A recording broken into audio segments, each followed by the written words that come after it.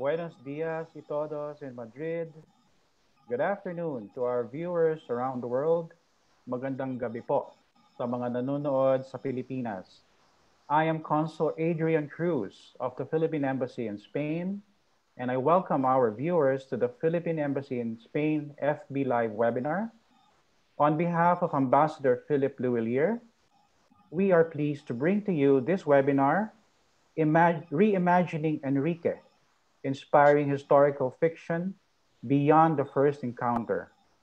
Joining me at the sidelines is Consul Michael de Jos. And in this webinar, we are going to take a closer look at the historical facts, the myths, and the legend of the man who is simply called Enrique. The Philippine Embassy in Madrid is proudly co-sponsoring this webinar with Tahanan Books and the Magellan Elcano Study Center of Partido State University in Camarines Sur. I would like to introduce my co-host. She is a communications practitioner, urban sketcher, and storyteller. Her professional experience started with established creative agencies before she moved to consultation work for nonprofit organizations like Galing Pook Foundation, Culture Aid Incorporated, among others. She is presently working as a marketing manager of Tahanan Publishing Incorporated. So dear viewers, mga nanonood, please say hello to Meg Rojas. Hi, Meg. Hi. Good evening from Manila. Meg, how do you feel about the webinar? We're excited. I'm excited to hear from our panelists and learn from the sampling of creative works in literature and film inspired by Enrique. So I'm intrigued on their take on this historical figure. Yes. So we have our speakers for today. I'll just list them, and then we will give a background before we speak. They are Renny Rojas. Renny, hi. So Carla Pasis. Carla, hello. Kidlat Tahimik. Hi, Kidlat. And Professor Danilo Herona. Hi, Prof. Danny. Hi, Kandian. So we're privileged that Tahanan Books for Young Readers also offered to provide us a short video about Enrique. And what you will see here are pictures from the book, First Around the Globe, The Story of Enrique. I have it. It's really nice. The co-writers are Renny Rojas and Mark Singer, and the beautiful pictures are done by Arnel Mirasol. So, Consul Mikhail, let's have the short video.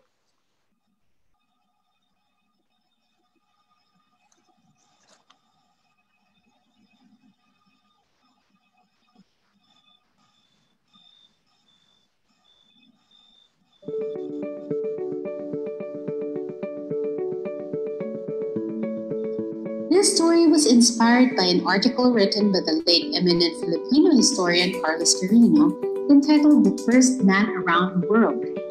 It told of a young slave simply named Enrique, who traveled around the globe with his master, Ferdinand Magellan, during the first quarter of the 16th century. Historians have referred to Enrique as Black Henry or Enrique el Negro. The chronicler Antonio Pigafetta said he was Sumatran. Others have variously described him as being a Malaccan or Malay. Magellan himself called Enrique a native of Malacca in his will, but Mr. Quirino contends that the explorer wanted to keep Enrique's birthplace a secret.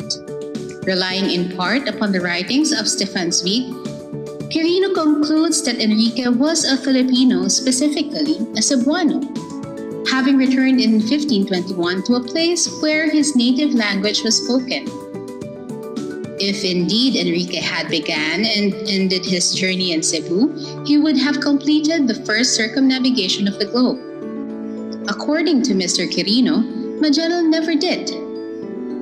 Quirino argues that prior to his discovery of the Philippines, Magellan may have only traveled as far east as Sabah in northern Borneo. After purchasing Enrique in Malacca, he returned to Europe traveling west. When he set out from Spain in 1519, he continued to the west, going only as far as Mactan, Cebu, where he died. That gap between Mactan and Sabah would deprive Magellan the credit of being the first man around the globe. The Basque Sebastián Elcano, who completed the homeward voyage after Magellan died, is said to be the first person to make a continuous voyage around Europe. But Elcano did not return to Spain until a year and a half after Enrique returned to Cebu. So it would be by default that the slave, who was probably unaware of his own achievement, was the first man to circle our planet. Although Enrique's origins may never be established, we can safely say that he existed. We all know that he was a loyal servant, fought side by side with his master at the Battle of Mactan. By all accounts, Enrique and Magellan had a special bond. Ian Cameron, in his book Magellan and the First Circumnavigation of the World, claims that Enrique later conspired against the Spaniards because they betrayed his beloved master at the Battle of Mactan, having left him for dead. Today, however, the contemporary research of Filipino historian Dr. Danilo Madrid asserts that Enrique conspired with the local chiefs of Cebu to avenge himself on Magellan's designated successor, Duarte Barbosa, who refused to grant Enrique his freedom even after his master's untimely death. According to Dr. Herona, the massacre of Spaniards that resulted further pushed this Asian slave to drift into the realm of mythology. We may never know the truth about Enrique, but as publishers living in the Philippines, knowing how Filipinos have always traveled far and wide, we found the story of Enrique the First Balikbayan to be an interesting and not impossible yarn. In creating a picture book based on Mr. Quirino's account, we saw an opportunity not only to entertain young readers, but to acquaint them with the role of the Philippines in the age of discovery. We hope that through this book, they will learn more about our amazing world, just as Enrique did.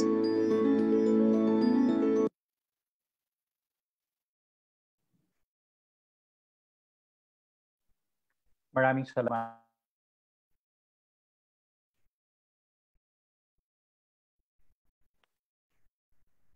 Muted, sir. Muted. Maraming salamat po sa Tahanan Book for Young Readers for giving us the opportunity to do this brief video using the pictures from your book. So I'll turn it over now. Meg, I'll turn it over to you. Yes. So for our first speaker, Reni Rojas is a writer, editor, and publisher. Her picture book, Ay Naku, won a National Children's Book Award, and an anthology she edited, Hanggang sa Muli, Homecoming Stories for the Filipino Soul, was shortlisted in 2012 by the Manila Critics Circle for Best Anthology in English. In 2019, she won a first prize, Carlos Palanca Memorial Award, for her children's story, Pretty Peach and the Color Matching Kaleidoscope. She co-authored the children's picture book, First Around the Globe, The Story of Enrique, in 1997, which was reissued in 2017 as a 20th anniversary edition. The screen is yours, Reni. Thank you, Meg. And thank you to my fellow speakers. I'm so glad that we're all here to discuss this person who lived over 500 years ago. And here we are in the year 2020, a pandemic year, and we are talking about a man who has seized our imagination. Enrique el Negro, he is called, or Black Henry, and I think he is known by other names. But I want to attempt to answer the question, why Enrique? And to answer that, I want to backtrack a bit and talk about how almost 30 years ago, Mark Singer and I started Tahanan Books, and we came to Manila after living in the United States, and we had to make friends with authors and artists. Many of them we hadn't known, and we had to introduce ourselves to be able to start our publishing program. And we met Carlos Quirino. This was back in 1992 or so.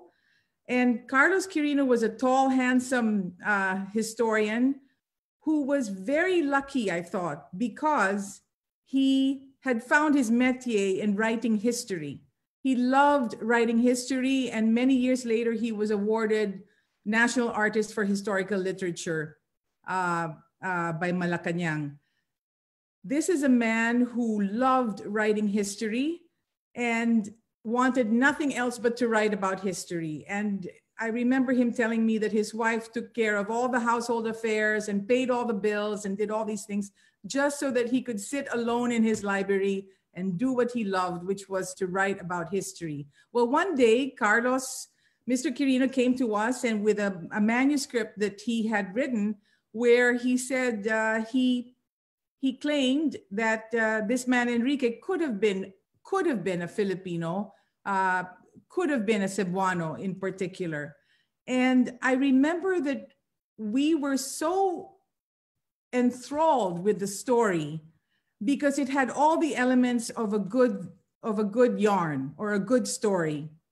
Although we could not prove Carlos Quirino's contention, we said, well, maybe we could do a children's book and call it a yarn, right, for what it is. So why was Enrique a great story? And I'll tell you why. First, it was set in the age of discovery. This was the time of expedition and exploration. And then it was really a 10-year saga that involved an abduction. I mean, this is all conjecture, but it involved an abduction, kidnapping by pirates.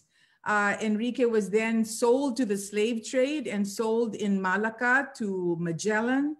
It talked about him being whisked off to Europe, where he served his master faithfully. And on the voyage towards Asia, the Spice Islands, the trip, they had 5 caravels that traveled, was plagued by storms, scurvy, people getting sick, mutinies on board. And when they landed in the Philippines and dropped anchor, there was the ensuing Battle of Mactan, where there was a betrayal and a massacre afterwards. So this was a great story. And it was illustrated by Arnel Mirasol. I don't know if you have the picture of Arnel, and who had used himself as a model for illustrating the character of Enrique on the cover. So there's Arnel, he read Ian Cameron's book from cover to cover to be able to research this book. And we are so glad that he did, so much so that we came out with this book in 1997, and 20 years later, we reissued the 20th anniversary edition of Enrique. So later on, I look forward to contributing to the general discussion about why Enrique is the object of this talk. But that's just to give you a general background as to how we got to know Enrique and how we got to publish his story. And we hope many, many more children and adults out there will get to know Enrique. Thank you.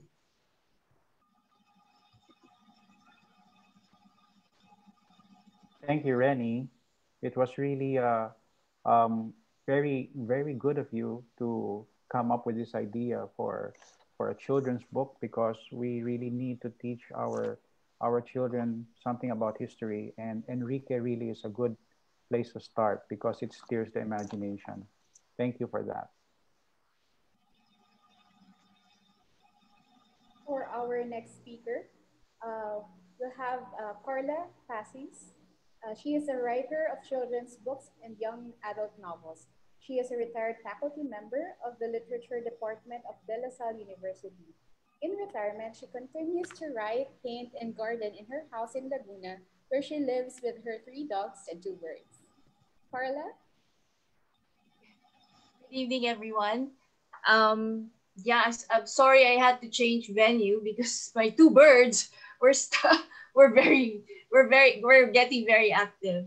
Okay, anyway, in the same way that Rennie, I read the same article that Rennie did, the article of Carlos Quirino. I think it was printed in the Inquirer. And that immediately, I said, oh my gosh, I have to find out more about this boy. Only because my motives were different. Say the same in that it is an adventure story, so it is a perfect how do you say, it's a perfect topic for kids, or not topic, framework for a young adult novel. But in my case, I thought, well, there's all this. It's probably supposedly, it's not. There's nothing sure about who Enrique was, and for me that was perfect, because then that really allows for the writer to fill up all those gaps that we don't know, or we're asking questions about. So I guess that's how historical fiction is created, right? When we have this wonderful story, but we don't have enough facts, so we make it up, right? Based on the context, right?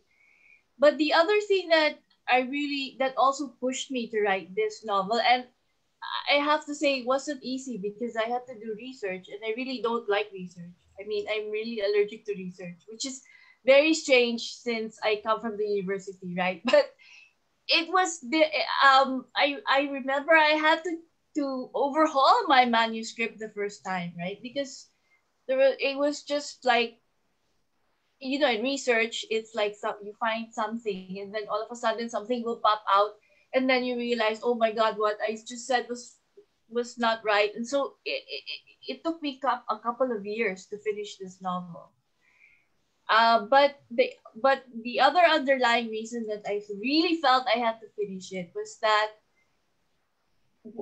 we have in Enrique a potential hero for Filipinos. Like, that is what I think we're lacking in our literature, is that we don't, for children anyway, is that we don't have enough heroes that our children can emulate.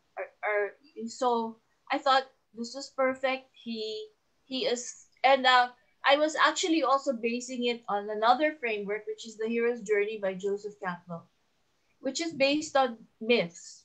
Okay, so his going from being a slave to Magellan's interpreter. So no, he is no longer, his slave status has disappeared, and he is now not the equal of Magellan, but he is still very important to the expedition, right? So that for me was a hero's journey. And the fact, I think, that Carlos Quirino also says that he decided to stay in the Philippines. He did, or in that area, right? And didn't go back with Sebastian Elcano. So that was one. And the other one was that, okay, maybe it is historical fiction, but at least it's told from the point of view of the conquered, rather than from the conqueror or the Western point of view. At least this is coming from it's coming from the bottom, right? So that was my motivation for writing the novel, and for finishing it, because I thought it was a very important story to tell. Yeah. Thank you, Carla. Ayun. So, nalaman natin na based on our two authors. So, both wrote for children. Yung isa is for younger children, so picture book. And then yung isa naman is for young adults. Nakita natin na both of you were inspired by Enrique as a potential hero for children. So, what do you think would be a good jumping point for writers who would want to start in historical fiction? Rennie, go. Oh, okay. Carla, go ahead. Yeah. Well, I think that, they should have an interest in history. right? And should actually go beyond and start how do I say? Yeah, an interest in history, and then a desire to know more about their country, know more about their past, know more about actually people who are not well known, right? We should go beyond Rizal and Mabini and Marcelo H. Del Pilar, and then and start looking for all those uh, many other heroes that because they're not they didn't die or they didn't fight the Spaniards or uh they still are heroes, right? Like I'm sure in Ifugao there are so many, but they're not being told, right? In all in Bicol, I'm sure there are many heroes there that whose stories are not also being told simply because uh they didn't die. So I mean, because well, our definition for hero in Filipino is also very problematic because it says to be a the definition of hero is someone who died for his or her country. That's the definition of hero in Filipino. So yeah, so there are so many more whose stories need to be told, right? Yeah. Do you have anything to add, Rennie? Yes, I for those young people who want to write children's stories, for me, there's nothing that beats the power of story. And Enrique's tale has all the elements. In fact, we always thought that the story of Enrique would make a wonderful Disney movie. So I don't know if any Hollywood is listening. Uh, all his escapades would really be good as a Disney film, I think. However, one could argue that great characters, or as Carla says, heroes, are those who practice agency. And for me, one could argue that in this case of Enrique, agency doesn't come into play so much because if we call him the first balikbayan that ever lived, the first man to circle the globe, he did it not because he wanted to, not because that was his goal in life. He did it by default because the winds of history just carried him on this journey, and he ended up allegedly back in Cebu, where he was, as Carlos Quirino claims, where he was born. So in terms of agency, I don't think we have it in terms of addressing the issue of how did he get to circumnavigate the globe. He was an accident of fate. But in all these other instances in his life, there was an element of heroism that we can visit later on in this discussion. Thanks. Now we have heard from our writers. Concha and Adi, you may want to introduce the next one. Carla, Rennie, thank you. Thank you so much for giving us a backgrounder of Enrique. Yung mga books ninyo, it really inspired me to do some more research. Of course, we will hear the historical background on that kay Prof. Danny later on.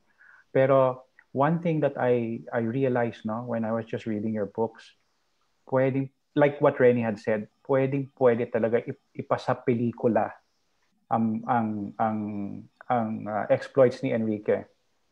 And that is why it will be now very interesting to hear from our next speaker. Our next speaker is the artist and filmmaker, Eric De Guia, who is better known as Kidlat Tahimik. He is our national artist for film.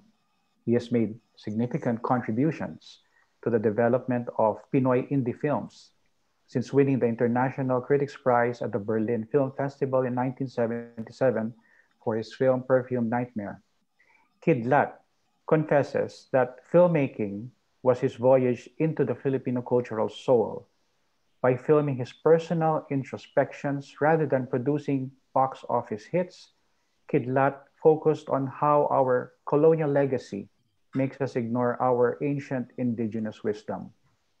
Kidlat is here to share with us yung views niya about Enrique. Siya ang President, Secretary, Treasurer, PRO, and official cameraman of the Enrique Fans Club in Hapao, Ifugao. So, ladies and gentlemen, let's meet Kidlat Tahimik.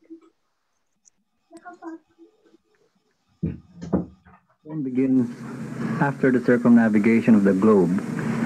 Enrique, the slave of Magellan, now a free man, has returned home to his native village.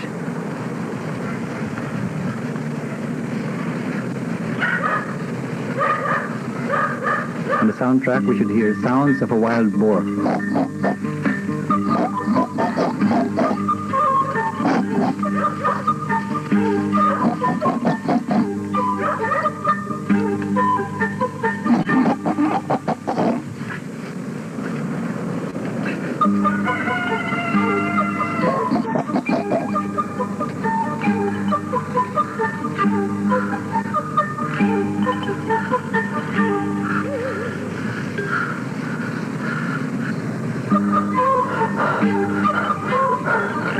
The yo-yo is not a toy for Enrique.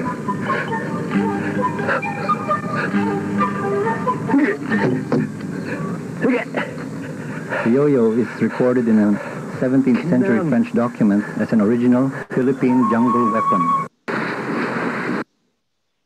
Okay. Siguro, most people who have read history books may have all kinds of notions kung anong Enrique na ito. I probably didn't do as much research in an academic way. I picked up visuals and I picked up ideas, and I was intrigued by that survivor. No? Itong si Enrique was a survivor. And yeah, I think I agree that he also should be a hero. And what made him survive a voyage like that? It was not an easy thing. I think the 17 survivors who reached Sevilla, that was a big feat. At yung mga dumating na sa Pilipinas after the 99-day voyage across the Pacific Ocean, wow, malaking survival skills. Pero I can envision Enrique as meron siyang cosmology, meron siyang kaalaman ng katutubo. He had some indigenous knowledge that maybe just told him, you just keep following that setting sun and you will come back to where you came from.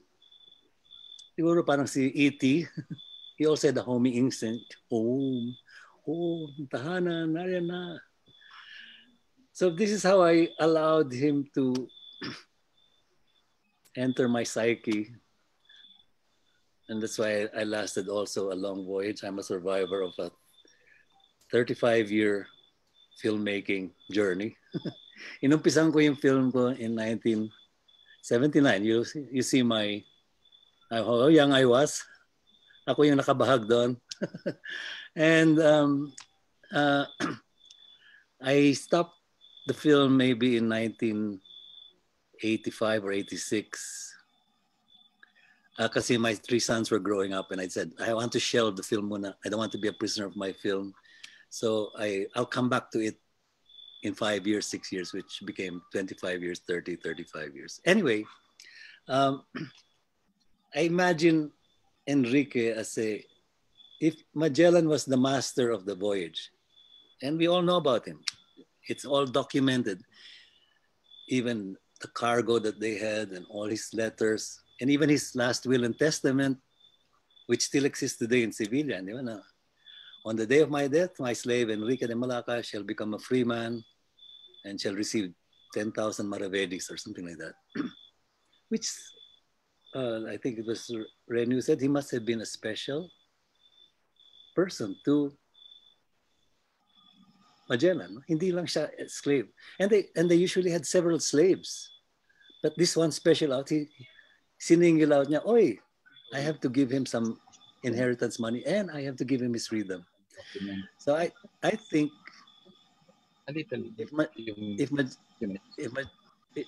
if Magellan was the logistics master, he was talking to kings, He was negotiating with bankers, the Augsburg bankers.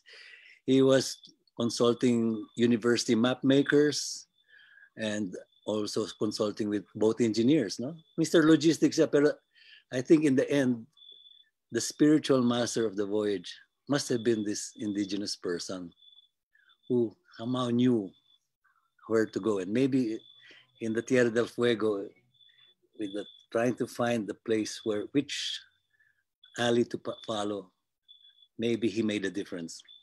But this is something that I think I cannot prove as a historian. And maybe I always felt that making my story, the historians would lynch Kidlat Tahimik because of my freedoms. So I have been wearing an Ifugao bahag, no?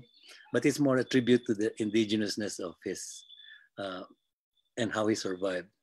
Let's take a short clip at how did Enrique de Malacca meet this master slave. Let's look at clip 2 and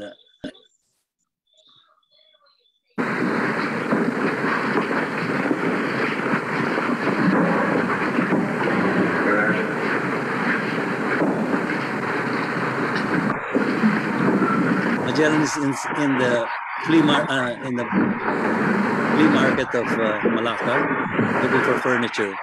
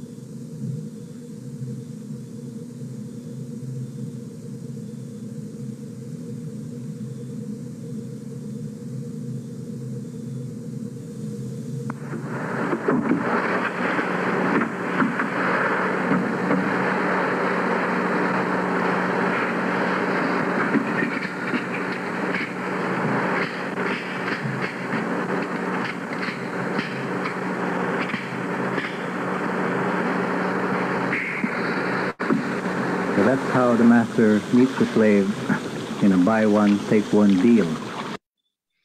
Okay. I think you begin to see that if I'm at all a historian, I'm a flippant, patawa, palaro player. So I try to show this accidental meeting between Magellan and Enrique, and which eventually brings us to Europe. But if we look at Enrique as just a slave in the stereotype of that word, no? Yeah, we always think of a cruel master, but just yes sir, master. But I think more and more Magellan must have has realized that deep down this guy was something special. I have a scene where they play chess, you know, and he's been taught chess, and for the first time he beats his master in the chess game. Okay, let's now take a quick look at a little historical clip when the Magellan makes his case for the King Carlos I of Spain. A flash forward a couple of years.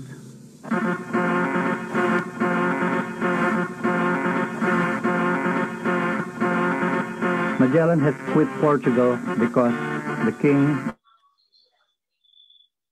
of Portugal refuses to finance the big voyage that Magellan now plans to find a western route. He's now in Spain, in Sevilla, and after 2 years he finally gets an appointment with King Carlos I. Like a filmmaker in search of a production, Magellan has not given up so easily. And now he's about to make the presentation of his life to convince King Carlos to finance his galleons in search for new routes to the Moluccas Spice Islands.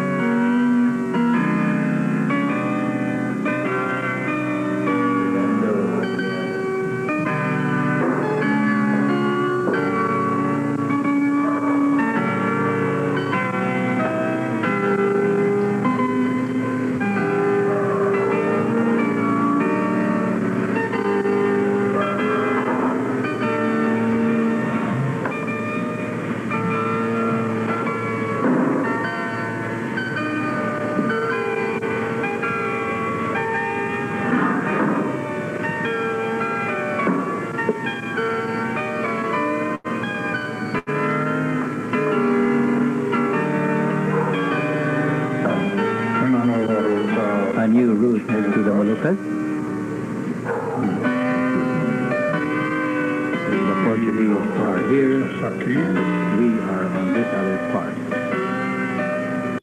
Okay, I think we sort of know that I think Enrique was brought to the court.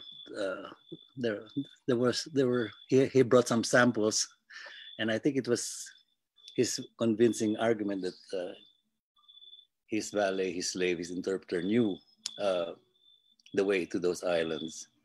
Of course, we can't prove all those. Anyway, the thing is this: do we always have to prove these his heroes that Rennie has talked about? And maybe some heroes come from our mythology and mga alamat, mga so. But I see over the years, my 40 years working with him, I think I have come to believe that there is, well, we know that he existed, but it was just mentioned 5 or 6 times in Enrique's book, in Pigafetta's book. But there have been many writers now who have referred to him as the possibility, besides Stephen Zweig and Cameron and all these other people. I even saw as comic books. You know, I went to Portugal last year, and the Portuguese and the Spanish are now trying to claim this guy. And there is some comic book from the Portuguese POV, no? And they show there, wow, the guy who killed Magellan, there's a flashback at the end of his comic books. And the guy who killed Magellan was not one of us. It was Elcano. Maybe trying to get that honor. Never mind, whatever the case, again, I think we're also entitled to our POV, and maybe we will put our emphasis not on all the opposites and loxites, opposites and loxites, opposite and locusite. But I'm piecing things together and coming to this picture of an indigenous person who could have guided his master by the nose. Let's take a look at the last clip of the historical Battle of Mactan. Again, I make my own artistic license, and let's just see how the battle ends, okay? Clip 4.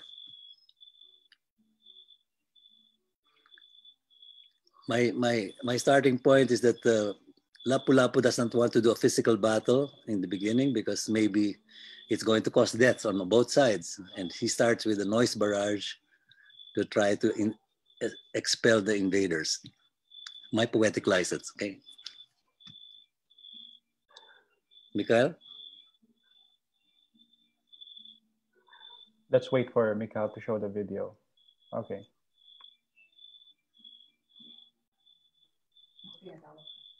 Okay, I'm back. Sorry, we're back. Sorry, na-disconnect lang, technical problems. Sharing the 4th video. Akala ko ako lang maraming technical problems in my head. Okay, we're live na po. Ready, go.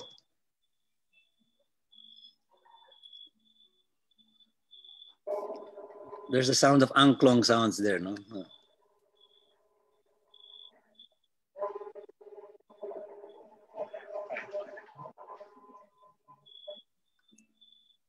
There's no sound.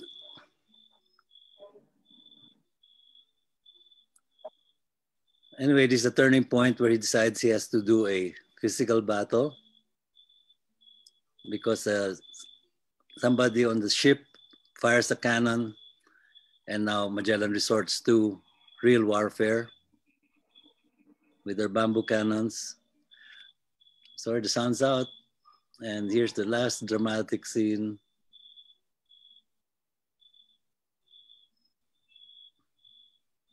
And Magellan in my film, his patron saint is San Sebastian. Okay. So in a nutshell, kinapaka pa ako yun. I groped for the story. I had no script. It took me 40 years to find a kind of an ending, and the only way I could end it was because when I started the film again, 35 years later. Yeah, I was already an old man. My hair was white. I couldn't play Enrique anymore. By the way, I play Enrique because I'm the cheapest actor available. And I'm also always on call. And I could last 40 years. Anyway, let me just close with whatever we think about Enrique. I think we don't have to always go on a Western, what they call an objective trip.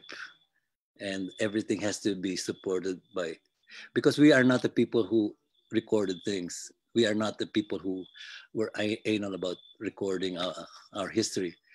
But we know about him thanks to Antonio Pigafetta. And if we have artists like Rennie and Carla who have fleshed out a little bit, and my own way of fleshing out. As a matter of fact, just let you know, I'm sponsoring a contest for 2021. And it's along that line that the young people are not exposed anymore to our heroes. They know about Spider-Man and they know about Captain America, pero hindi nila alam tungkol sa mga sariling bayani natin, like Mapling Dulag from our part or from other parts of the country. But I think at least Lapu-Lapu, I would like to have him honored next year, and I'm sponsoring a contest for that. And finally, one last thing is I have a big project in Spain, in Madrid. I'll see you there, Adrian. I can't divulge the details yet, but in 2021, Kidlat Taimik will tell our version of history in the land of the colonizers. Hoy, hindi tama lahat ng mga sinasabi nyo. Meron rin kaming version naming history. And with that, let me say, let's tell our own story with our own bamboo camera. My bamboo camera is my metaphor for telling the local story. I always tell the young filmmakers, don't copy the stories of Hollywood. Don't let them intimidate you. Just do your story. And so let me film all of you. Have a nice evening. Cut. Meg and Addie, I thought, if you don't mind, I just wanted to say what a small world it is. Kidlat, I don't know if you remember, but when we launched our picture book of Enrique in 1997, you were there at our book launch at the Filipino bookstore, which Lori Tan and Bookmark owned, but it's no longer around. But you had your bahag and you had some musical instruments, and you graced our book launch that day. Well, I was so happy that somebody else was also putting in visuals our superhero. That should be our superhero. Well, hope to see you when you come to Baguio. Definitely. Thank you, Kidlat. Thank you for that. Alam nyo, there's already something forming, after si Rennie, si Carla, and Kidlat spoke about their views about Enrique. Isa dito is si Enrique, napaka-relatable na character. And why? What makes him relatable? And our writers and our filmmaker here have mentioned it already, bits and pieces of it. Balikbayan, para siyang balikbayan. And he's a survivor. And his personality naturally matulungin siya because he became a translator. From a slave, he became a translator. He wears different hats. So parang we all in a interesting way, we all can relate to Enrique. And I think that also makes us want to believe that Enrique is a Filipino, because these are the qualities that make him a Filipino. But we now have, as our last speaker, a historian who can help us maybe set the record straight. And then after we hear his views, we quickly go to the question and answer portion. So our next speaker, Professor Danny Herona. He's a Filipino historian who focuses on the early Spanish colonial history in the Philippines. He authored numerous books and wrote articles on various aspects of national and local histories. He is, as a Magellan scholar, he authored the book Ferdinand Magellan, the Armada de Maluco and the European Discovery of the Philippines. A lecturer in numerous national and international conferences in history, he is also a member of Philippine and European committees on the Magellan celebration and an accomplished historical painter.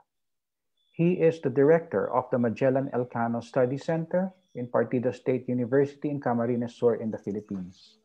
We're honored to have you, Prof. Danny. The floor is yours.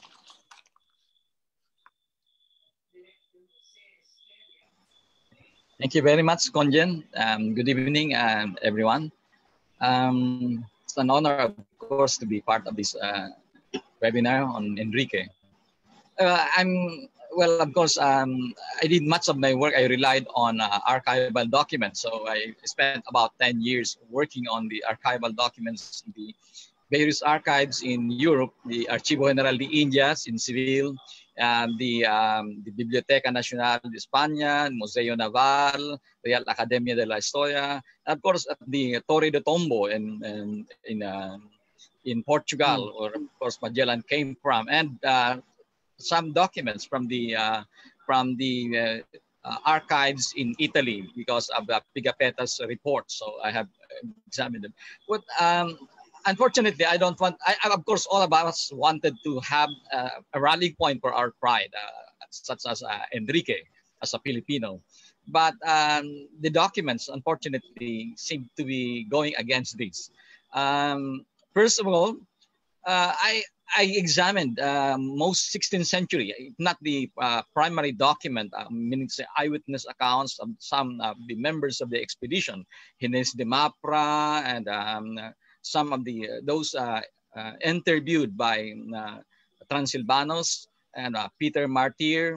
And unfortunately, all of them seem to suggest that Enrique was not a Filipino. For example, Fernandez de Oviedo would say that he was actually a Sumatran. He was from Sumatra. He was from Sumatra. Pigafetta also says he was from Sumatra.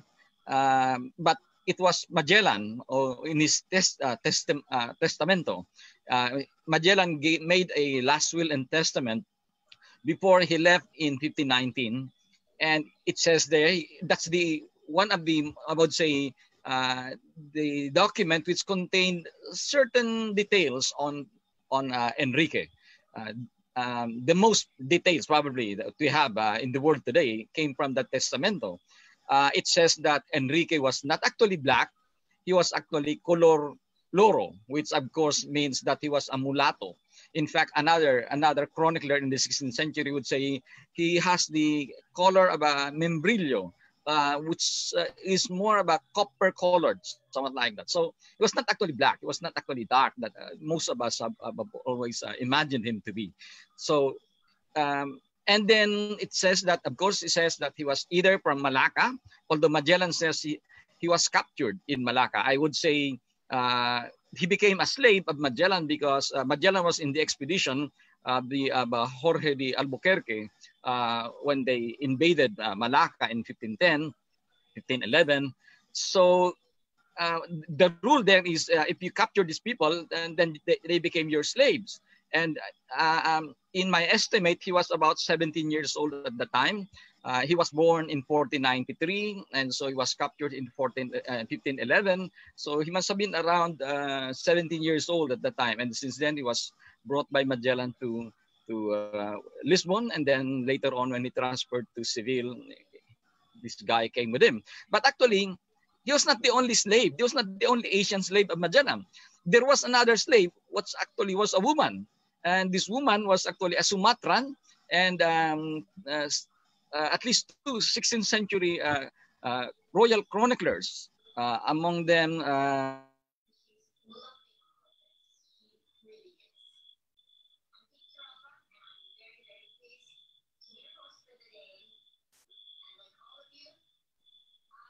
We lost Danny for a while, but let's just wait and hope he gets back soon.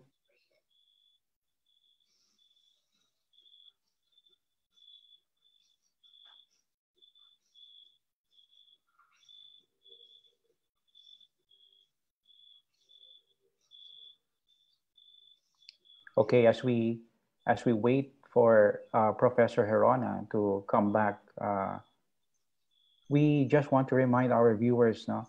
I'm just checking our Facebook Live, and if you have questions that you would like to raise, please mention it here. And so far, we already have a few questions, but of course, we will just wait until Professor Danny can come back. Uh, I forgot to ask this to Kidlat. Um, Kidlat, yung film mo, matapos na siya, hindi ba? And then I understand you showed it in 2015 In Berlin, in, yeah. in Berlin. Yes. How Yeah. was the reception to that movie? Perhaps you can share it to us. Well, I didn't see many walkouts in film festivals. A lot of people walk out because they want to go to see other films if the film is bad. Okay. Pero I won the Caligari Prize at that festival. And at least one critic said, yeah, because please, I know it was Rennie, I think, or who said that, or that maybe a Disney film should be made. And I think at some point, maybe, why not spread the word, no? But you can see that my film is very, very personal, and it's a very no budget film. Pero the audience, as one critic said, this is the kind of film that you have to let go halfway into the film and say, I'm going to let this director take me wherever he takes me. I'm not going to expect a jajan ending, the kind of riding into the sunset. And I think that's what most people did. But actually, 2021, I already have 7 versions, which, well, I started 79, but then I already have 7 versions. But now I think 2021, I'm going to say goodbye to the film and come up with a film that maybe my mother could understand. Kung minsan kami mga indies, hindi kami maintindihan. Not because we're trying to be obscure, but just because our film language is not the same as the usual thing that you see in a big production. And then sometimes we relate to the personal, and we relate to the character we're talking about, like Enrique. But I think many people will be able to ride with it, no? It's just that sometimes we just expect the 1,000 violins, so you fall in love with with the actress or what. So that was the reception, and I think I'm going to finish it next year. That's good. Adi, I just wanted to say that we are all aware about the 500th anniversary next year of Magellan's landing, but it was Kidlat that reached out to Carla and me months ago, and he actually sent us his film, and it's a wonderful film for anybody who is privileged enough to watch it. Go watch it. It's just marvelous. It was April 7th when I sent you my copy. Remember, April 7th was the day Enrique arrived in Cebu. So I said, okay, that's the day of the first circumnavigation. Anyway, next year I'm going to preempt the Spanish because they're going to celebrate 2022, di ba? But I'm going to have a big exhibition in Spain, and I'm going to say, hey, have you heard of a guy called Ikeng? Huh? Did you know about this guy? And you can all fight whether it is Magellan or Elcano who deserves it, but maybe there's a little piece of, whether you call it history or a legend, it might be interesting to hear this side, because that's what Stephen Zweig and all these other writers have written. Hey, this guy could have been the first person to go around the world. And I like to ride with that, even if we can't prove it. Yeah. In the academic one. I'd like to explore that word legend that you mentioned, Kidlat, because in the course of publishing children's books for over 25 years, we've also worked with the stories of Severino Reyes, who is the man behind the Lola Bashang stories. And Severino Reyes shamelessly borrowed from fairy tales all over the world. And in the end, he made these stories his own.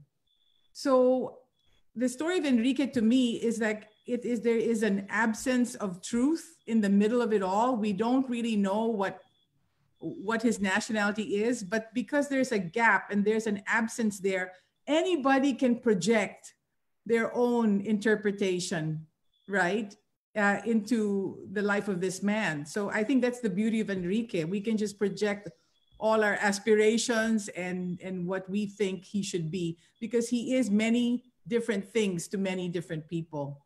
Well, as artists, we can flesh him out the way we want, no? And I think it's fair enough. But there's enough solid facts, whatever fact means, they were facts that were cited, written down, and I think. But that when you said the truth, not everything that has been cited is the truth. The absence does not always. Sometimes there are gaps that allow us to explore truth, provided we have a few landmarks to connect us. So I think if we're challenged by historians or academicians or PhD people, prove it to 100% that he was the first circumnavigator, I would say no. I can't prove he's the first circumnavigator, but nobody can disprove the fact that he came and could speak the language there. And if that is a circumstance that he might have been the first circumnavigator, nobody can disprove it. And as an artist, that's where we go on. But if we fight them on the battleground of the opposites and loxites, opposite and locusite, those footnotes we used to make, if we always have to do it, it's an echo chamber of the academe. And I'm not disparaging Danilo, no? I'm just saying that it's their echo chamber. And we are freer to enter and combine different echo chambers to tell our stories. But I think making our own heroes, at least to counteract those heroes that Hollywood is overdosing us with, I think Duterte should fight the drug war on the films. I think that's the biggest drug are the Hollywood films that just make all our children forget the Lola Bashang, or even if Lola Bashang is not the right story, but at least we don't have any attention on our local heroes. Please, and we just left it to... Yeah, Kidlat, Pardon? please indulge me on this, Kidlat. But what I'd really like is maybe I'm really curious how the viewers are starting to think of who Enrique is and what is the image that they have when they try to see who Enrique is in their minds. No, Kidlat, you are the first actor, I guess, Filipino actor who portrayed the role of Enrique. So you will be already there in the Hall of Fame. But I would like to encourage the viewers also later on, because this is the webinar doesn't end here. I would like the viewers to just share their thoughts also about how they found the webinar. So I'll take the cue from Rennie. If there will be a movie that would be shown that would feature a movie on Enrique, who do you think, and I'm sharing this to the viewers, sino ang sa tingin ninyo ang Pinoy actor na pwedeng gumanap sa role na Enrique? Of course, we have Kidlat already there. So maybe let's just do a voting of sorts, and then who we get to vote, who are the names, we'll capture their faces and then share it to everyone. There's an interesting comment here, made by someone who is watching, si Bayani Abarientos. Tama po si Sir Kidlat. Si Enrique of Malacca ay hindi ordinaryo na slave. May alam siya sa cosmos. Isa po kasi sa karanasan ko bilang mandaragat. Ang bayaw ko na nakasama ko sa pangingisda. No read, no write siya, subalit may paraan siya para malaman kung nasaan ang reef sa gitna ng dagat. So, actually, I would like to point out to everyone, yung mga nanonood sa atin ngayon, they come from different fields, different areas. Meron po tayong nanonood ng mga historians. Meron din po mga estudyante. Meron din po talaga nanonood na zero knowledge about Enrique. At interesting din po ito, pinoint out, huwag natin kalimutan na si Enrique ay isang marinero. At siguro nakaka-relate ito sa lahat ng mga seafarers natin ngayon. Carla, when I was reading Carla's book, she really depicted the situation that is happening there and how bad was the situation is on the boat. So I could just begin to imagine, nakaka-relate din siguro dito yung mga marinero natin ngayon. Maybe Carla, how did you feel about writing about this? No, when you were trying to describe the situation of how it was 500 years ago. Could you share us your thoughts when you were doing this? Well, that's what I had to do a lot of research, right? And even my illustrator, because the chapter book is actually illustrated, and even the illustrator, Mel Silvestre, had to do research on what the galleon looked like. And I don't think it was even a galleon. I think it was Caravella. Caravella, yeah.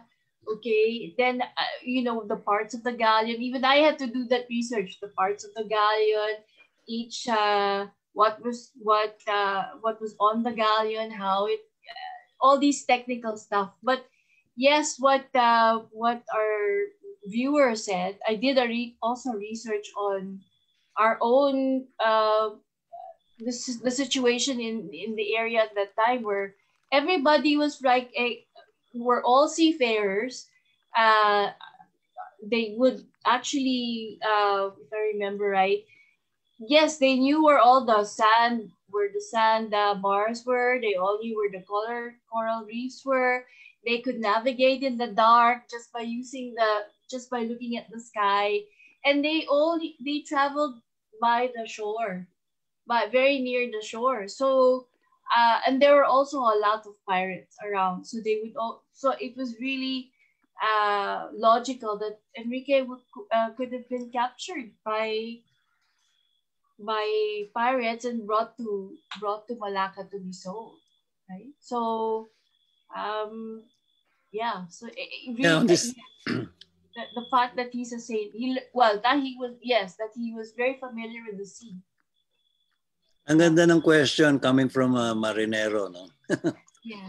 Because we are really a nation of seafarers. My wife is doing research on, and she came across this theory about,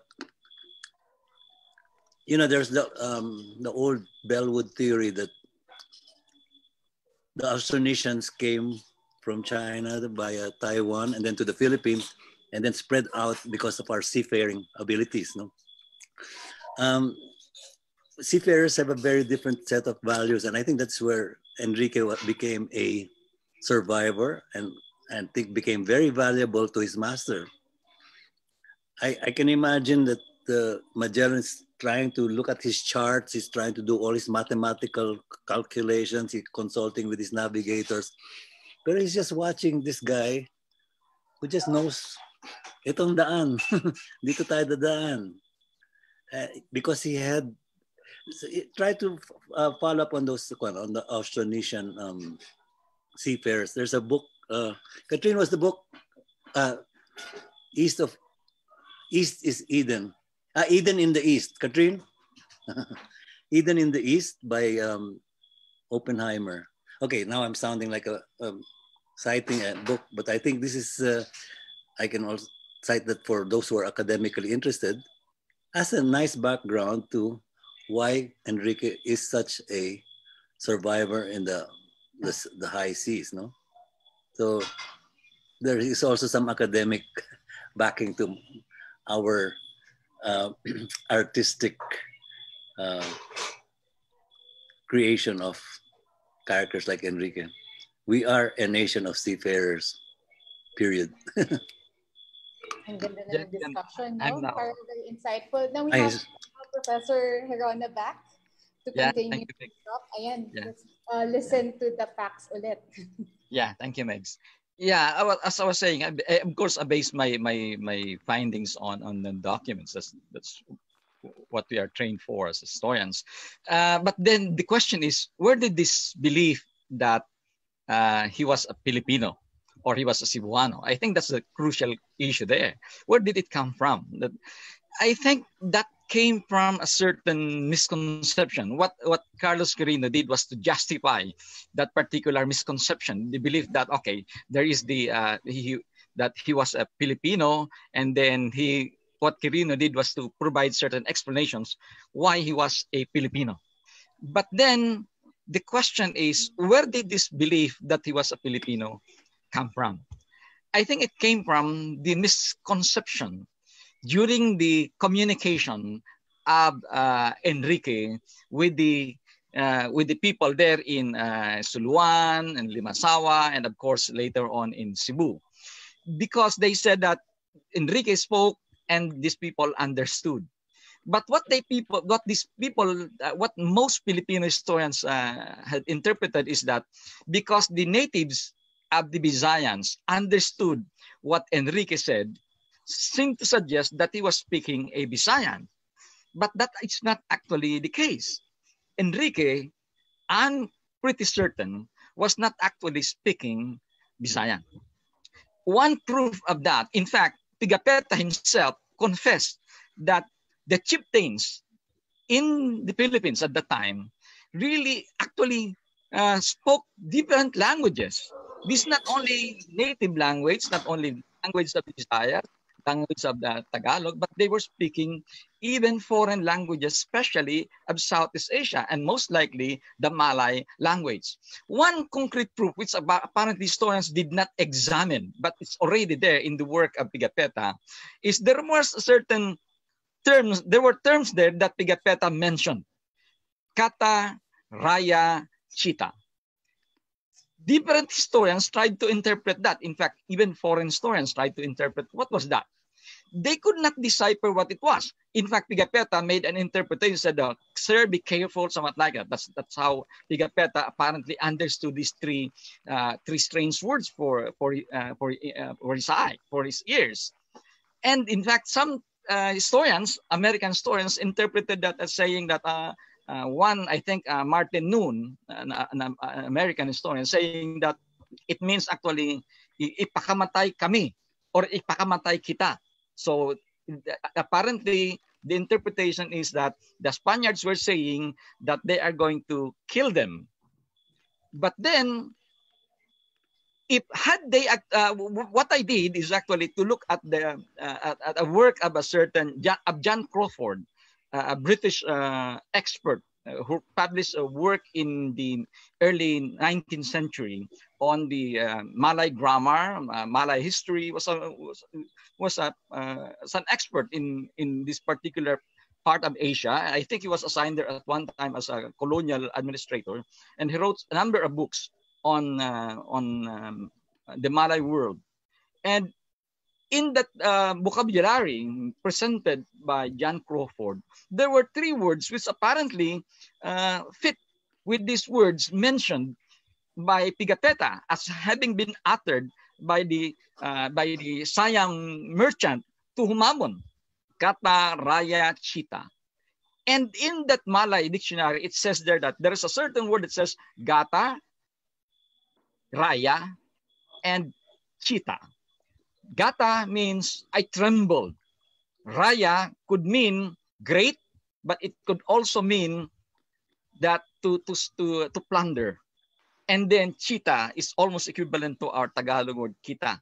So apparently, what this Sayang trader was saying was actually, I fear that we are going to be plundered by the Spaniards. We could not decide. I was also deciphering that using the vocabularies written in the 1600s in the Philippines by the different Visayan vocabularies, particularly Mentrida, San Buenaventura, Lisboa. They do not exist in the Philippine languages. So it shows, therefore, that the language used even by the interpreter of Humabon was actually Malay and not Filipino. And even Enrique was not speaking in Visayan language, but apparently he was speaking Malay. The reason is because the intention of Magellan was not, of course, the Philippines. His intention was to travel to the Spice Islands, where Enrique could have come from. Either he was a Sumatran or he was a Malaccan. And most likely, he could have been a Sumatran because of the other woman who probably was Enrique's wife. This Sumatran woman was mentioned by several chroniclers as having been brought by Magellan during the consultation with the consultative body of Charles V. So, and they said there was in fact a description about this woman, a slave woman.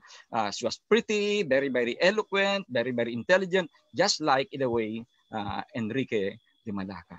So all this evidence suggests that apparently Enrique was not a Filipino. At least there are scraps of written evidence which suggests so. Other than that, most of them are probably oral traditions or speculations. I don't want, of course, to disappoint the Filipinos. We wanted, of course, to have a rallying point for our pride, but at least the records would say, and all the logical, let's say, flaws of history, at least in the development of the expedition, suggests that Magellan got him because he was useful, because he was from the Spice Islands, which he would be using later on to communicate with the people where he would be dealing with. And of course, there's another thing. He was not the only lingua. There were other lenguas in the expedition, but he became very, very prominent, lingua or the interpreter. But he was the lingua that became prominent because of our interest as Filipinos. And as I said, the belief that he was a Filipino apparently came from the misinterpretation in that in the narrative of Pigafetta and other narratives says that the natives understood him. So early historians interpreted that to mean that he was actually talking in the Visayan language, when in fact, as I said, it appears it was not so. Even Pigafetta, even Jan Crawford said, no. The early chiefs in the Philippines actually spoke different Asian language. In fact, Tome Perez, a Portuguese chronicler in the 15th century, in the early 16th century, was saying that there was in fact a community there in Malacca named Lozoes or Lozonges. People from Luzon, which of course at that time in the 16th century, when they speak of Luzon, they could also mean Visayans. And there was a community there who were traveling almost every year, would go to Sumatra, would go to Borneo, would go to Malacca, but they were mentioned as coming from Luzois. And of course, even during the expedition of Magellan, they captured there a certain son of the chieftain of Manila was going to Sumatra and going to Borneo. So the natives at that time were not actually confined to the Philippines. They were traveling all over Southeast Asia. And even archaeologists would suggest that one of the perquisite at the time of native chiefs is that they could speak foreign languages, because if they can speak foreign language, they could deal with the foreign traders, and therefore it enhances their authority, their power, and their power to negotiate. It also enhances their prestige among the natives. Just like today, if people could speak foreign languages even in the locality, their prestige seems to rise.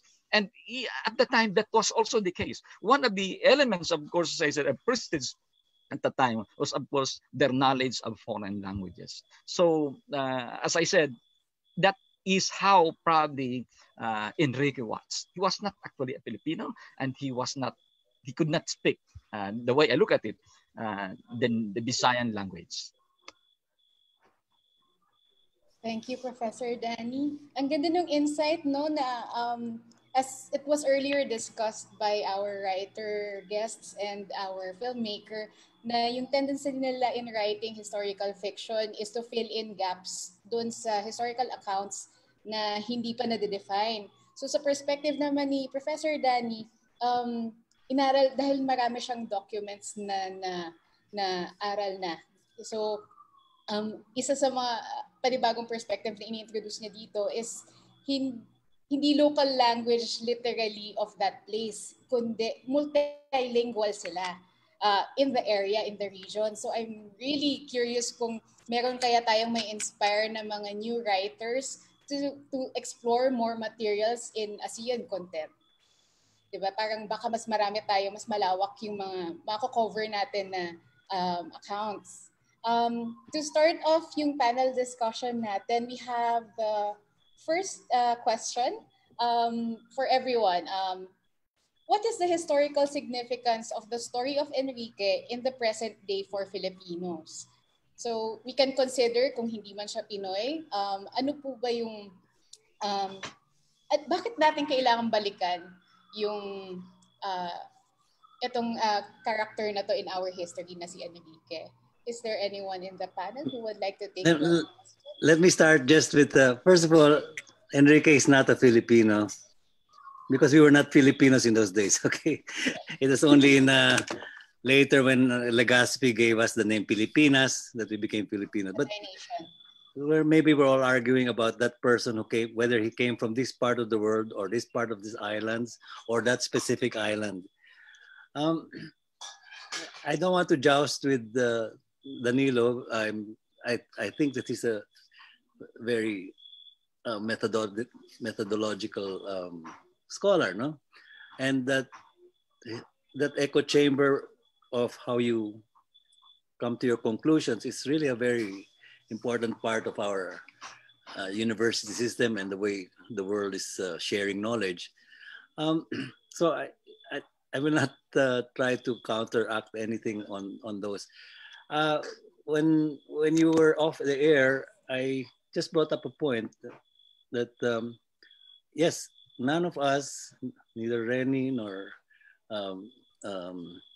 Carla or me, can prove 100% that Enrique was the first circumnavigator. We're more fascinated in broad terms that baka isa sa atin ng, or maybe it can even be an anti-colonial feeling. Ay, hindi naman mga European palagi ang mga bida. But I think we cannot prove 100% with the same citations like you have. But I think we cannot also prove 100% that he was not the first one. Maybe there are citations that call that he was a Sumatran and that he must be speaking Malayan. But I think in those days, those terms were very vague, and more or less, since they didn't know about Cebu, they might have said, "Oh, he was a Sumatran." These were maybe the first terms that came into the minds of people describing somebody from the South Sea Islands. They were Malaccan, and of course, we also know that Enrique de Malacca was, in those days, when you buy a slave, you Christianize him and give him a Christian name, Enrique. And de Malacca just is an indication where you bought him, not necessarily that he's from there. Maybe you bought him, if you bought him in Baguio, he would have been Enrique de Baguio. Anyway, in these broader terms, we artists try to allow our story to come in, and it's not just being chauvinistic and patriotistic, but it's a nice idea that he could have come from our part of the world. And so I like to ride on, he was an indigenous person, so I don't stick to the Cebuano indigenous, and I, out of poetic, we'll call it poetic license, or maybe just dilettantic filmmaking, I allowed him to wear a bahag, no? Because I'm from here and I know what about, I'm more familiar with bahag as a costume. So conveniently, I didn't not want to go into research what was the real clothes of the people in Cebu. But I'm sure everywhere in the Philippines, we were all wearing bahags in those days. So my general tribute will probably sidestep some of those very solid facts that you have, Danilo, and I really congratulate you for the work that you do. But even already in my mind, we talked about legend, and maybe we are creating legend as artists, and we have all these stories that come from here and there, but nobody can disprove that those people did not exist or that they did a certain feat. So that's just to fill you in on while you were. I hope the typhoon hasn't hit you, Danilo. Baka, kaya ka ba nawala sa screen? Yeah, that's true. Yeah. Wow. Yeah. I'm wondering. Thank you very much, Kidlat. Yeah. I was like, my imagination is that since Enrique came from the land of typhoons. He must have been also one of those survival Yes. capacity of his was How I wish it was a surviving Bicolano. so many typhoons. I don't know. That's true. That's true. Yeah. Yeah. Yeah. Maybe What did that? It was clear in Magellan's testamento that he was actually captured. He was not bought. He was captured. So I suspect he must have been he was captured in Malacca during the Battle of Malacca. So that's but I would agree with what you said. It's for us historians, we cannot have a very very definite conclusion. Also, it's a possibility that he could have come to Malacca. He could have come through Sumatra. He probably came from the Philippines. It's possible. But then, of course, as I said, we are constrained by our discipline that we limit ourselves to the conclusion based only or warranted only by the documents. So it's possibility. I do not discount the fact that it's a possibility that it could have been there. It could have been captured by pirates. It's always there. But the point for us is, how are we going to prove that? And we generally, for us, the canon of our scholarship is actually confined only to the evidence provided by documents. So, thank you very much, Kidlat. At least we artists are not constrained, like you said, to That's prove. right. That's right. And so we have that freedom to, but in that end, we could not also disprove. And I think that's where we enjoy feeling what I think Rennie or Carla said, we just flesh the people with our imagination. But maybe we need that today because we also have had this colonial legacy where we look down on our Filipinos. We all, palibhasa Filipino, we have all these pejoratives. And because that's from 450 years of, what did Chitang Nakpil say? 350 years in the convent and 50 years in Hollywood. So we have this crazy mixed up thing. And people who see me in Bahag, I think a lot of people say, "Uy, that guy is uncivilized." But I wear my Bahag with pride because I think there is a lot that we can still learn from them to help put our world back in balance. No? And that's why I like to honor Enrique as somebody who has this survival and his indigenous wisdom. And whether he was the guy that we are talking about or that specific person, I think these indigenous assets of our people, our seafarers, our local people are very important to pass on to the kids that are in the book and the young readers in the book of Carla. And in my case, I think I survived 40 years on this because I was the kid who was so interested in the story. Kidlat was the Kidlat who followed and stayed with it. So we are reaching out to other readers, and at least thank you for at least agreeing that maybe there is that possibility. Thank you. Yeah. I would like to ask a question of let me have just one bite. What Enrique remained in Cebu, correct? So Carla, that's one of the things that maybe he was from that area because he stayed in Cebu. He didn't go back to Spain or elsewhere. Or he became a naturalized Filipino. Yeah. He stayed there. Well, actually, Carla, based on documents, there were actually at least 8 members of the Magellan expedition who were left behind in Cebu. After the massacre, there was a massacre on May 1st, and at least 26 or 27 of the survivors of the Battle of Mactan actually died in Cebu.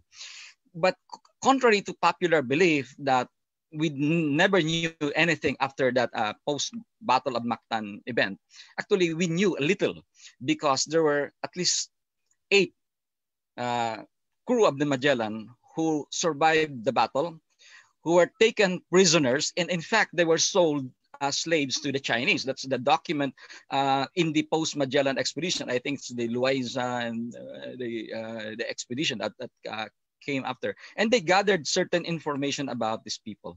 So we knew that there were 8 we do not know. Probably among them would probably be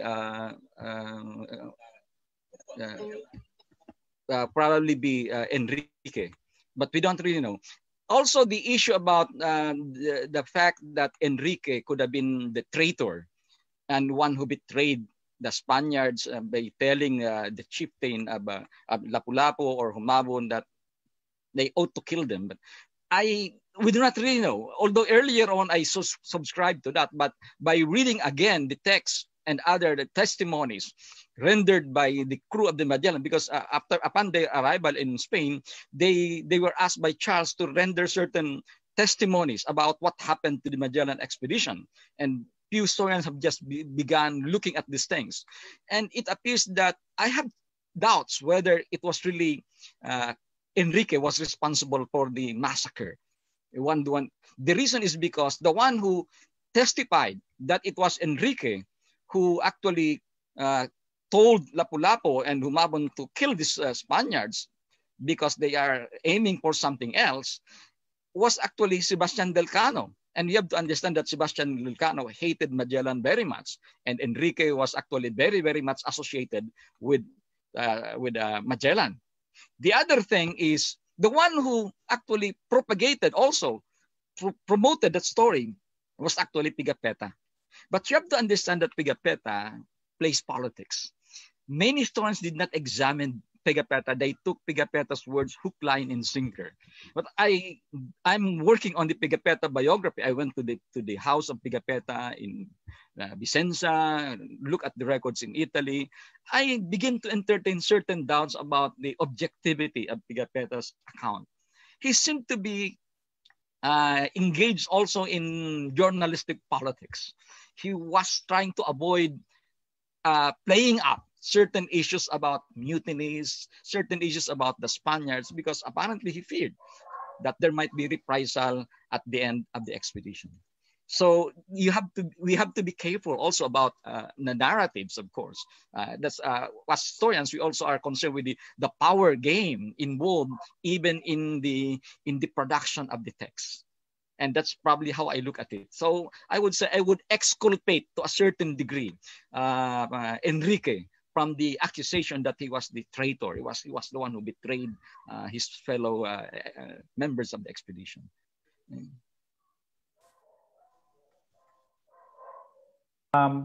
There is an interesting question here from Antonio Sanchez de Mora, and I think this was partly answered by Professor Herona. The question is addressed to you, Prof. Danny. Please give us your opinion about Enrique's treason in Cebu. I think he assumed that he should be liberated, but was not so aggressive against the survivors. Yeah, Kanjan, if I may answer it. We have to understand that, first of all, Duarte Barbosa, whose identity is not very bad. Historians seem to confuse Duarte Barbosa with the Duarte Barbosa who wrote O Libro de Duarte Barbosa. It was a book written in Southeast Asia, published earlier than Magellan's discovery of the Philippines. It was published in 1516, and it provides a wide perspective of Southeast Asia. In fact, in the Libro of Duarte Barbosa, it already mentioned of Tindaya or Samar before Magellan ever landed in the Philippines. So about 3 years before 5 years before the landing of Magellan here. So there were two Duarte Barbosa. One is Duarte Barbosa who wrote the Southeast Asian account, and the other one was actually Duarte Barbosa, who became the successor of Magellan. And this guy, we do not know. There are accounts that said he was actually the nephew of the wife of Magellan, but it also says that he was the brother of the wife of Magellan. But one thing sure about this Duarte Barbosa, he was a very, very good person. He was notorious for womanizing. Magellan reprimanded him in South America because they were not allowed to go down to the ship, but he went down there and engaged with the women there in South America. And also the other reason is this guy was also responsible, probably. In fact, Peter Marty was actually putting the blame on indirectly to Duarte Barbosa, because they said the reason why the people of Cebu killed the Spaniards was not was actually more of the crew engaged in womanizing, and the husbands, probably the brothers of the Cebuanos did not like it, so they exacted vengeance by killing the Spaniard. But then the idea that Enrique was the one responsible apparently was not. I suspect that. I doubt that. And Dr. Antonio Mora's question says, apparently that's true. There was in the Testamento of Magellan, it says that once I died, then this guy will be freed. Enrique will be freed. And some of my colleagues here were right in saying that he was a beloved Magellan. In fact, in the expedition, Magellan did not call him a esclavo. In the expedition, Magellan referred to him as a criado.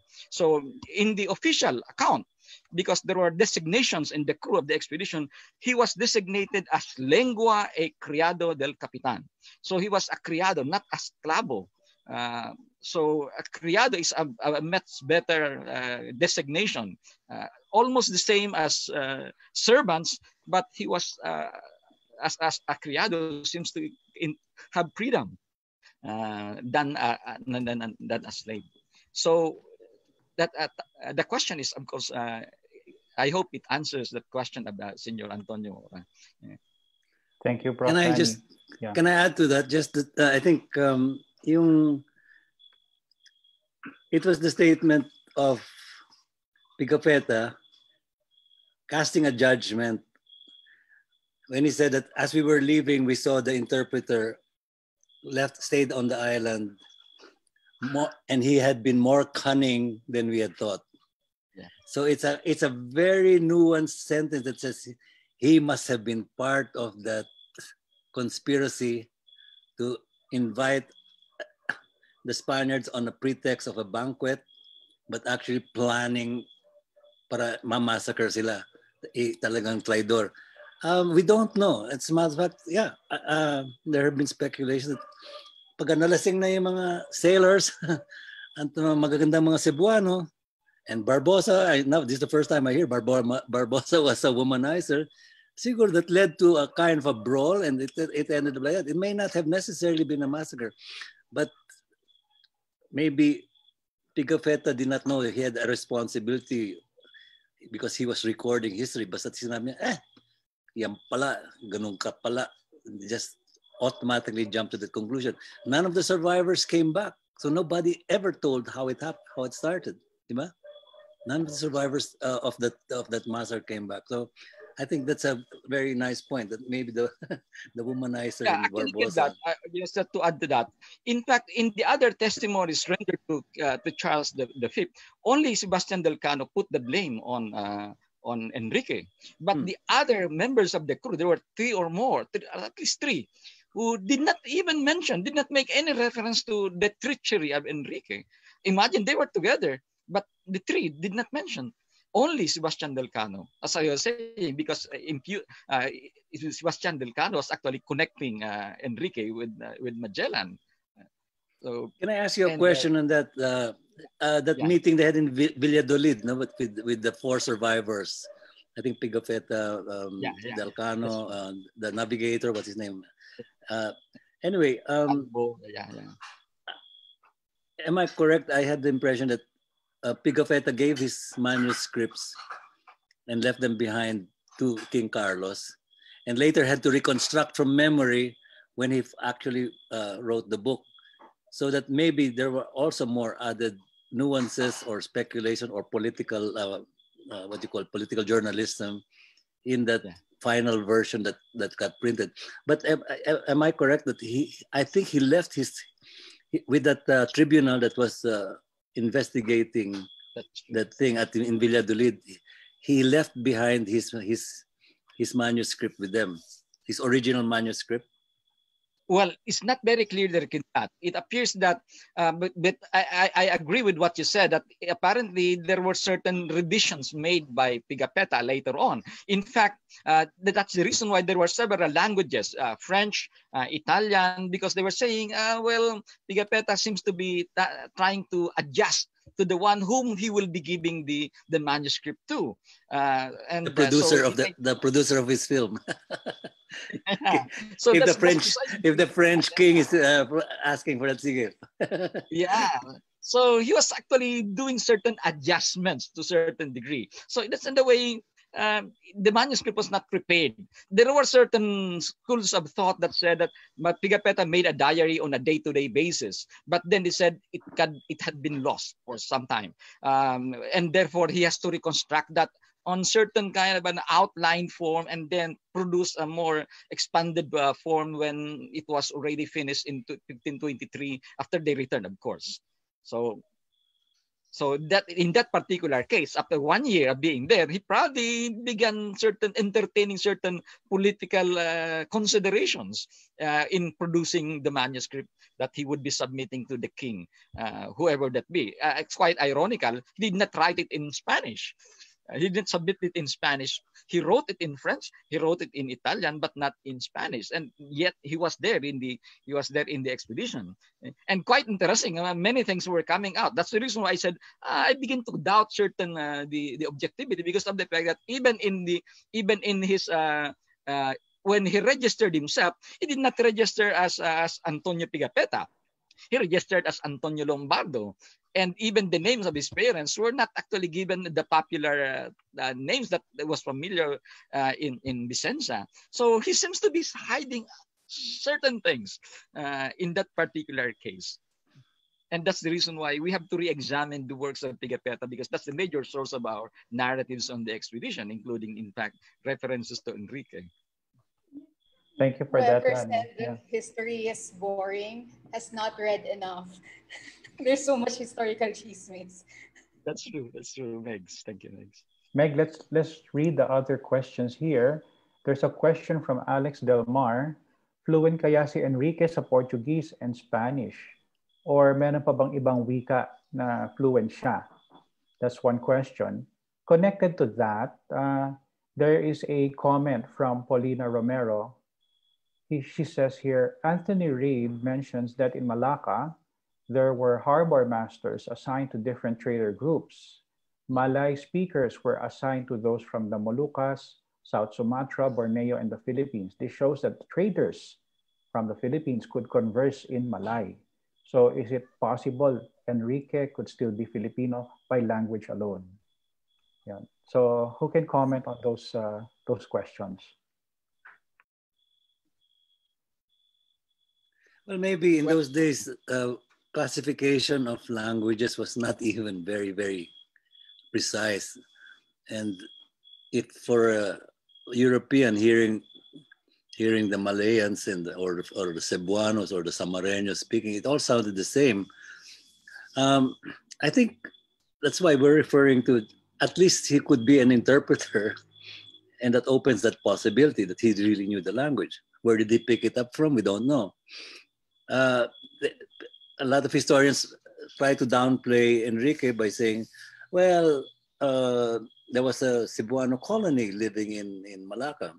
I don't know how they found it out, but even if it's true, he could have been I like to think of it this way. No? Magellan bought, however, he had picked up Enrique in Malacca, and they started this voyage and brought him on 99% of the trip. Because roughly, Malacca is about 900 kilometers from Cebu.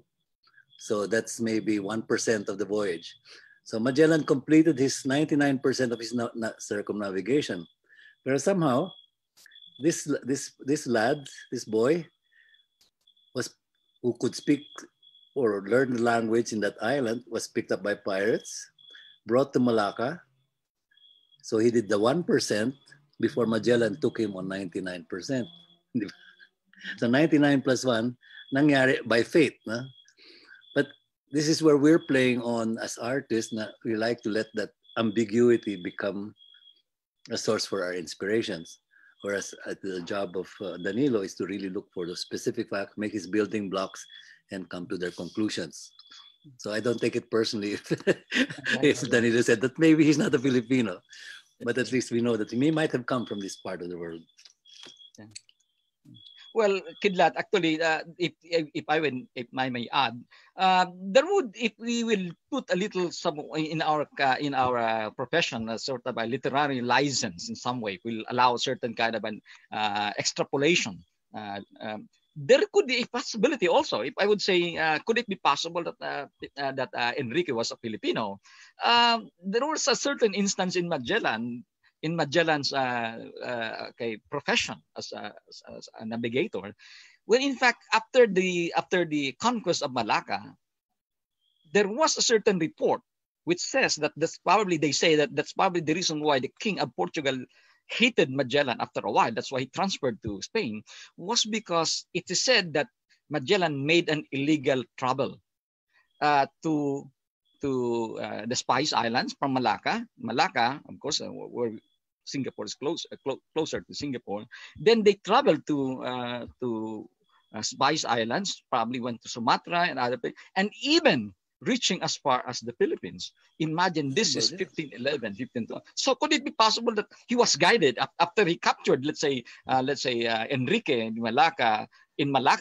Could it be possible that he went east and eventually arrived in the Philippines after a few days, because apparently at the time they said a week's time you can already be in the Philippines in your journey from Malacca. So I do not discount the possibility that I was completely wrong when I say, okay, or right and say Enrique was not a Filipino. So there's always a possibilities involved. Artists of the world, we have an ally with Danilo. Bravo. It's a possibility. Meg, I think there are questions here from Ahmad. Yes. Yeah.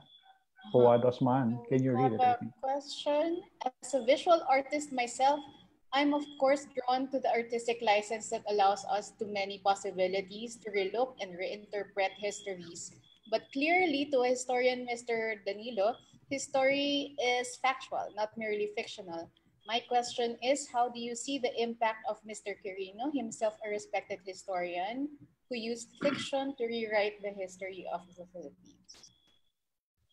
Well, of course, today when we speak of postmodernity, all these things, there's already the convergence between facts and fiction, speculations and history, so-called symptomatic analysis. Even historians would also engage in what they call symptomatic analysis of facts. So there's a possibility that, well, how can we prove whether right or wrong? It's already, in a way, it's already acceptable among historians. But of course, there are still mainstream historians, just like me, would still work on this on evidence as a deciding factor in terms of our own theorizing as historians. So still, there's a possibility that we can look at this particular oral traditions, in fact, or even speculations based on the few scraps of documents that we have, and establish certain kind of certain belief about who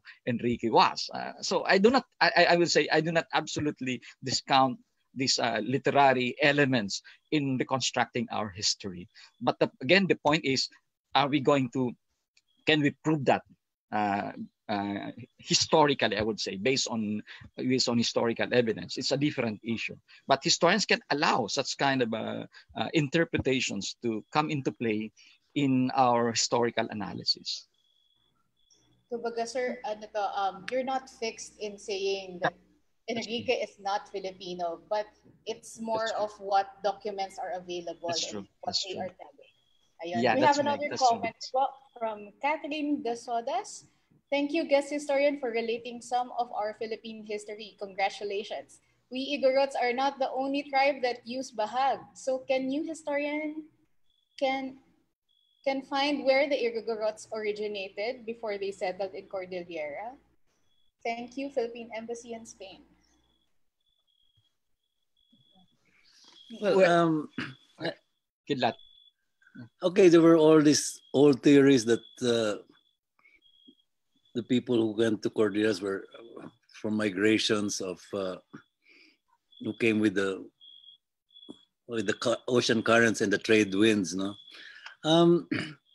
But then, of course, there are also these new theories. I was mentioning, Danilo, that there was this Bellwood original Austronesian theory that we came from China via Formosa, but now this is being challenged by Oppenheimer. Oh, I'm sounding like a PhD, who has been bringing up the possibility that when they came from Formosa, that it was the Austronesians that started in the South Sea Islands and started because they were seafarers. They reached as far as Hawaii on the west, on the east, and Madagascar on the west. So, who arrived from which direction is that's going to be now interdisciplinary proving. It's storytelling, myths and mythologies, genetics, linguistics, etc. But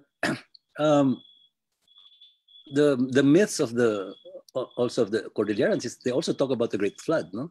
That they were Bugan and Wagan were brother and sister who were left on top of the mountains after a great flood. So these are all now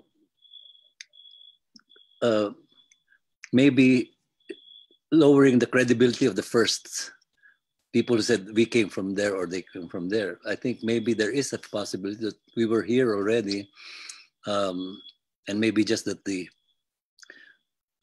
ice glacial melting pushed us higher and higher into the mountains out of necessity. But I don't know if we can prove ever whether we came from that island or from that archipelago. If I can answer that question, the Cordilleras believe that they were here all the time. Well, I think the question there, Kidlat, is I think it can only be answered by archaeologists, but it's very difficult to answer that from the perspective of historians. We rely only on, as I said, on written documents and evidence that have been in the what you call historical period. So probably the answer could come from the grounds, from genetics, or probably from other disciplines other than that of a historian.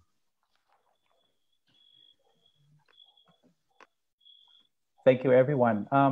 Before we proceed towards the end of the webinar, I would really like to ask all of you for your final message. I would like to give a few minutes to all our speakers. What final message would they like to impart to the viewers after watching this webinar on Enrique? And after sharing your views, what is the role of fiction? What is the role of history in molding the minds of our viewers, particularly our young watchers? So we can start with Rennie, then followed by Carla, Kidlat, and then finally with Prof. Danny.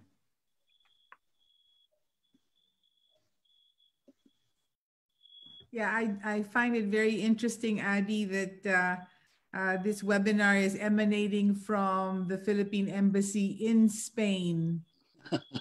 Or Trojan horse. As it's been pointed out tonight, we have sort of been a slave to a colonial interpretation of our history. And that's why I'm so encouraged by these comments that have been filtered into this show from people who are naturally curious about Enrique and all that he represents. And I hope this is a touchstone or a starting point for Filipinos to start taking our own history in our own hands and interpreting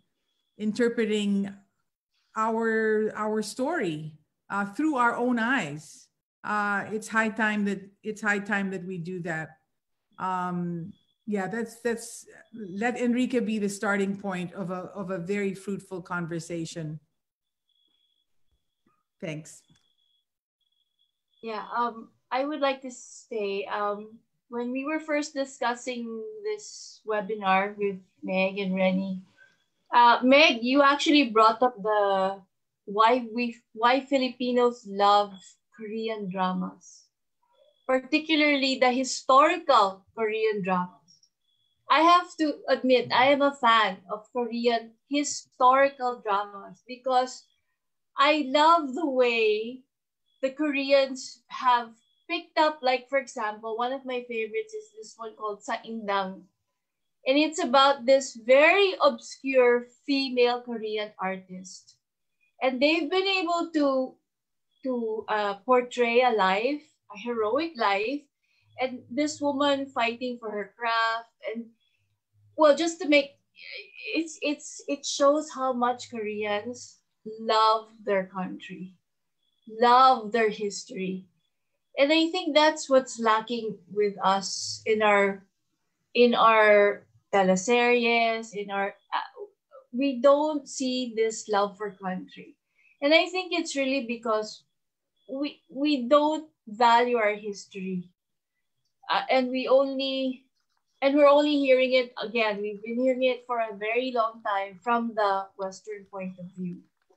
And so we now need to be hearing our stories. That's really also what history is. It's our story from our point of view, from the Filipinos' point of view. And hopefully that will create really a love for country, a love for nation. And maybe it will help more in our education and our progress, in our development as a nation. I think that's very important.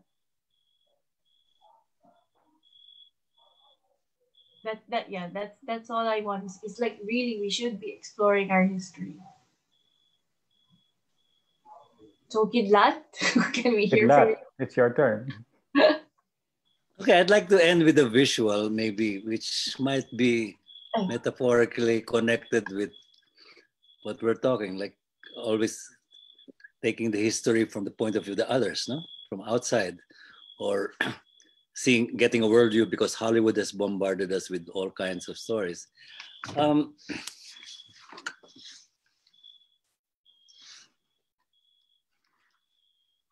Let me show you this sculpture. He's on a boat, and this guy has a coat and tie, but he's wearing his tie down. It's the bahag, no? We Cordillerans say we wear the coat and tie, but we wear our tie around the waist. Anyway, if you recognize him a little bit more, I had this carving made. It's Jose Rizal. He's holding his Noli book. And I was inspired to do this because Ambet Ocampo was always asking the question, what's underneath the overcoat? Diba? What's underneath the overcoat? So I imagine that Rizal had a kind of a spiritual bahag. No? He was still connected with his indigenous roots, even if he was already a lowlander who had been Christianized or Hispanized in Spain. And today we are always admiring Jose Rizal for, wow, see Jose Rizal, he wrote novels in Espanol. Wow, Jose Rizal operated on his mother's eyes with Western ophthalmology. Wow, Magellan designed and built irrigation systems in Dapitan while he was in exile with Western engineering. Now, I think we shouldn't be admiring him because he was so Westernized and did all those things, but more that he was able to be flexible, pick up all those other things that could be useful here, but because he was certain about himself, because he was still wearing his spiritual bahag. Okay, I'm sure that the historians will lynch me on this because there's no proof that we don't know about how the people in Calamba were dressed before that. But I think this is what we're talking about today, that we can, Danilo has his academic training, and that he has to build his storytelling from whatever citations he can get, no?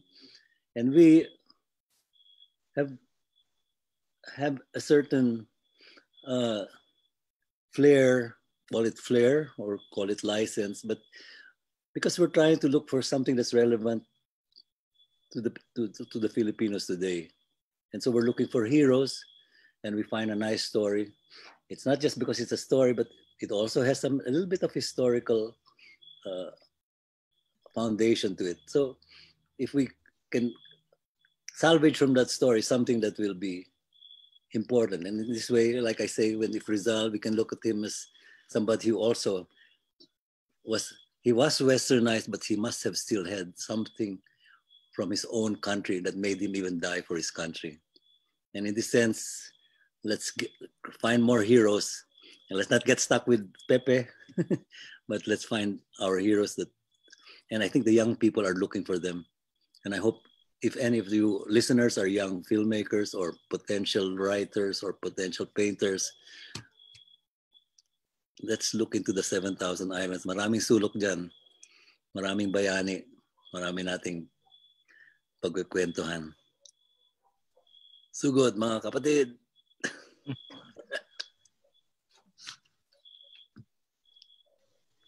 Danny?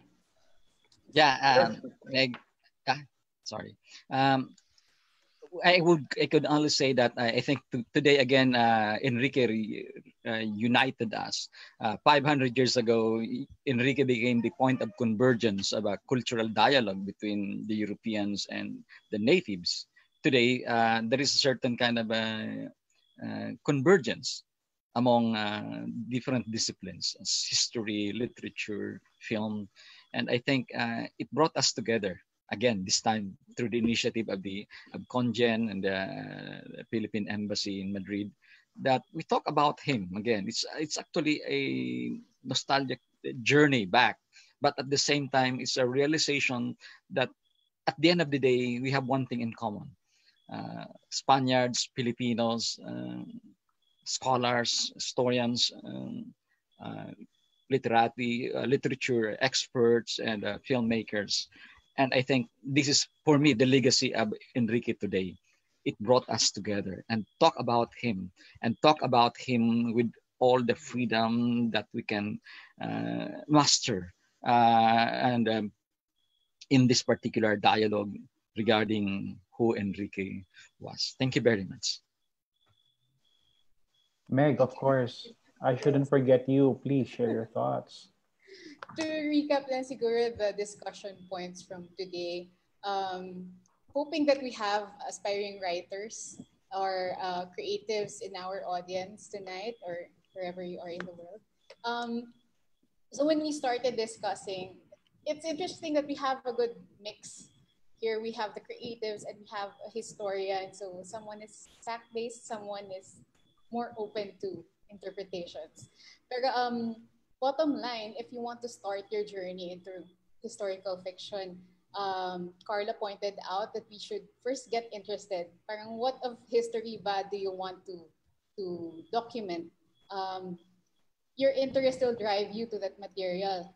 Tapos, it was explained na Enrique was that interesting for us because his story is so open-ended. So that it's easy for the creatives to imagine and fill in the gaps, what could have been. Tapos it was pointed out then by Professor Danny that historians base their interpretations from evidence. And since interpretations can be subjective, it's open pa rin to, hindi dahil yun yung nakasulat sa document, yun na yung it's set in stone. It can still be explored further. I guess we hope that the audience can take away from this discussion that there's a lot of stories we can develop or take inspiration from, and hopefully we can tell another generation, like Rennie with the picture book of Enrique, Carla with the young adult novel. We have Kidlat with film, which hopefully we can view in full by next year. And then we have Professor Danny, who helps us see things through, see the facts as they are, and will push us to more possibilities. Hopefully, instead of putting walls in what we can write. I guess that's it. Hopefully, insightful then for our audience ang naging discussion tonight. Thank you. Thank you, Meg. Actually, my daughter and I were working on this. If you can see.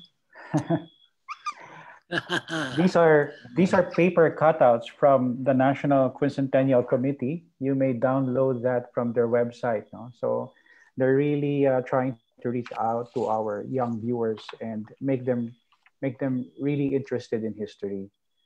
Um, Historians, writers, artists, all of you will continue to discuss whether indeed Enrique was the first to circumnavigate the world, um, whether he will be the first balikbayan, he is the first seafarer. That is really subject to continuous debate.